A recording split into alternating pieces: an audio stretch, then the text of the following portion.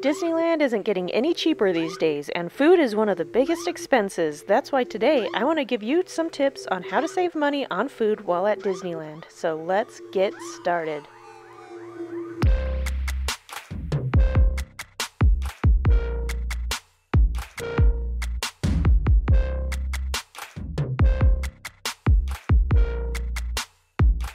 Let's start with the most affordable meals in the parks. In order to make this list, it needed to offer an actual meal with 2 items, not just like a snack. And it also needed to be $10 or less. And just a friendly reminder, I am just the messenger. Please do not tear me apart in the comment section about all of these ridiculous prices. I'm just trying to help you out. I do not set the prices.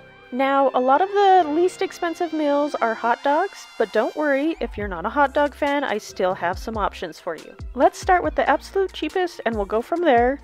One of the cheapest places to get a meal is at Refreshment Corner in Disneyland proper, where you can get a hot dog and a bag of chips or a cutie orange for $8.79, or you can also get a chili cheese dog for $9.79. Just like many of the options we're going to be talking about today, Refreshment Corner offers mobile order, and you can enjoy some live piano music while you eat in this area, so win-win there.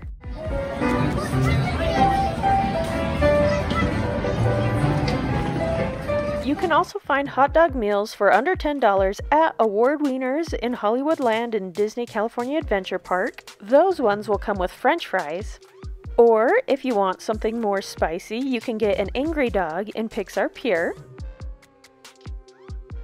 And just down the boardwalk from there, you can get a hand-dipped cheese on a stick for $9.79 at the Corn Dog Castle. But let's see if we can find some meals under $10 that aren't hot dogs. Technically, you can get a slice of pizza at either Pizza Planet or the Boardwalk Pizza and Pasta in DCA, but it's not something I suggest because the pizza at both locations is not the best, and $9 for just one slice just doesn't hold a lot of value in my book.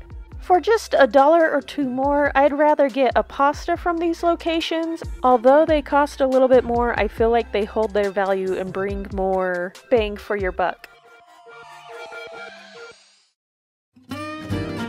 Now, if you're still wanting pizza, I would suggest getting the cheesy pizza flop over at Cafe Daisy. It's basically a personal-sized pizza folded over into a taco with extra garlic and herbs and parmesan on the outside. It gets mixed reviews, but it's not a bad option when you're stuck in Toontown far away from other food options. If you're not wanting something so heavy, the cranberry pecan salad at the Jolly Holiday is a pretty good choice for $9.99. Or for $7.29, you can get a tomato basil soup with a breadstick, also at the Jolly Holiday, for those colder Disneyland days.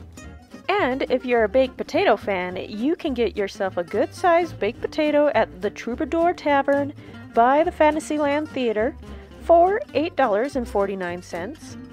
Another lighter food option would be the veggie wrap and fries at the Galactic Grill in Tomorrowland, which is a good option for vegetarians. This would be for $9.99.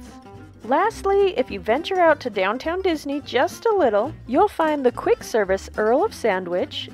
Everything at the Earl of Sandwich is less than $10 with sandwich, soup, wraps, and salads as your options. The second tip is to stay at a hotel that offers free breakfast, and there's quite a few in the surrounding area of Disneyland. Here are some of the hotels that are either walking distance to the parks or walking distance to a free parking shuttle to Disneyland. All these hotels are either pretty good stays to even really good stays. I know some of the prices look a little bit higher, but that's because they're either really close to the parks or they're suites with kitchens and can sleep more than 4 people in each room. Bottom line is, staying at any of these hotels is going to save you $10 to $20 per person for not having to buy breakfast in the parks.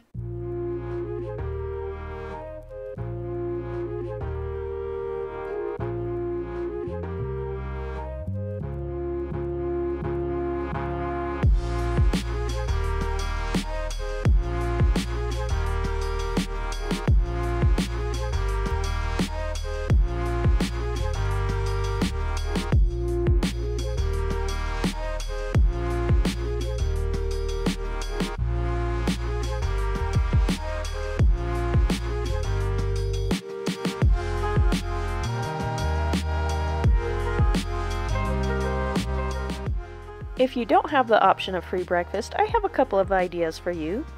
Again, the Earl of Sandwich in downtown Disney, next to both park entrance gates.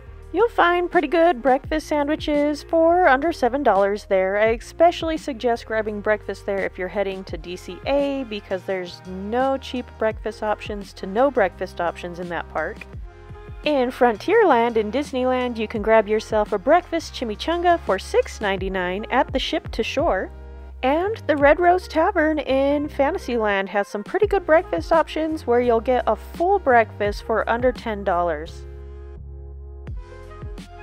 Now, drinks is one of the areas where you can unknowingly spend a ton of money if you're not expecting it. So if you're looking to save some money, this is most definitely one of the places to go. The very first thing you should know is water is free at Disneyland, so don't waste your money on buying $5 bottled waters. You can get free cups of ice water at any of the quick service food counters in Disneyland and DCA, or you can bring your own water bottle and just fill it up at any of the water filling stations. In Disneyland, those can be found in Frontierland, by the Mercantile or Rancho de Zocalo, Toontown, by the bathrooms and by the Gadget Go coaster, in Tomorrowland at the Galactic Grill, in Galaxy's Edge by either one of their bathrooms. The filling stations are a bit harder to come by in California Adventures. They have one at the Lucky Fortune Cookery and in Avengers Campus in the Ancient Sanctum area, randomly enough. I like to bring packets of liquid IV. You can find it at Costco or on Amazon, but it's little packets of electrolyte powder you can add to your water to keep your electrolytes up while you're running around the parks all day. It actually makes a really big difference. And at almost $7 a pop, the fancy cold brew coffee drinks add up super fast. What a lot of people don't realize is you can get coffee for around $3 at almost every quick service eatery. The Jolly Holiday will even have options for more specialty drinks, but for less than a lot of those other fancy seasonal cold brews. Also, buying fountain drinks at the quick service eateries is going to be cheaper than buying bottled sodas at the snack stands most of the time, and some of those places have self-serve soda machines, so you can get a refill. Places like Rancho de Zocalo, Pizza Planet, Boardwalk Pizza and Pasta, and Pim's Test Kitchen all have this option. On the same note, snacks is another thing that's pretty overpriced at the parks. You'll find yourself spending over $5 for a 3-pack of mandarin oranges and $4 for a bag of chips. And if you're hitting the parks with little ones, a simple snack can be the one thing between a good day at the park and an epic meltdown. Trust me, been there, done that. So having a few snacks in your bag not only will help with keeping the hangries away, but it can also help you save big. Just remember to pack snacks that travel well. Don't bring anything that's going to melt and make a mess. Items that are easy to snack on while waiting in a line or watching a parade. Snacks can also help you save with not having to buy a bunch of kids' meals, but we'll talk about that a little bit more in a moment because kids' meals can be super pricey at Disneyland. And if you're liking this video so far, if it's helping you out, do me a massive favor and subscribe to my channel. It helps me out hugely and it keeps us connected.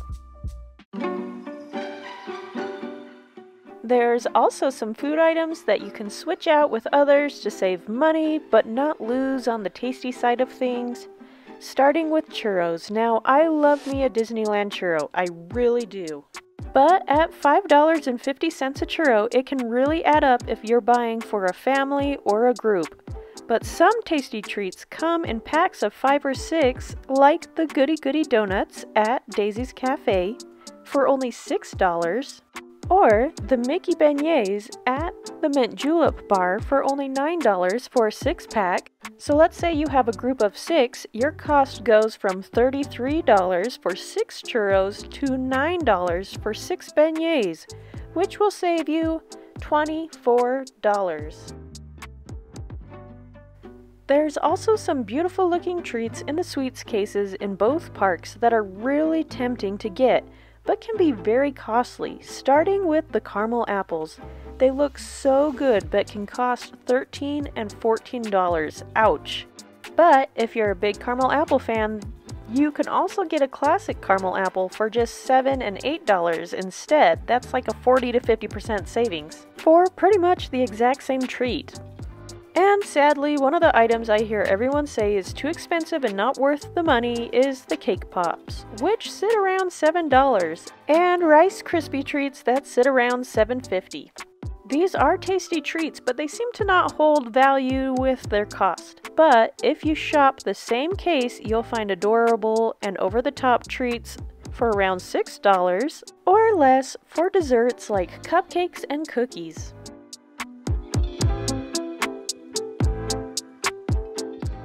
And if you head over to the Jolly Holiday, you'll find baked goods that are just as good, if not better, than the Candy Palace treats that are $4 to $6 and leave you more satisfied for less money. On a similar note, a lot of people's kids will talk them into buying treats from those mobile treat carts, and I'm going to tell you, none of those items are going to live up to their prices. Like a bag of chips for $4? Yikes, it's way more worth it to just buy some popcorn for $5.75, or you can just buy some French fries for like the exact same price.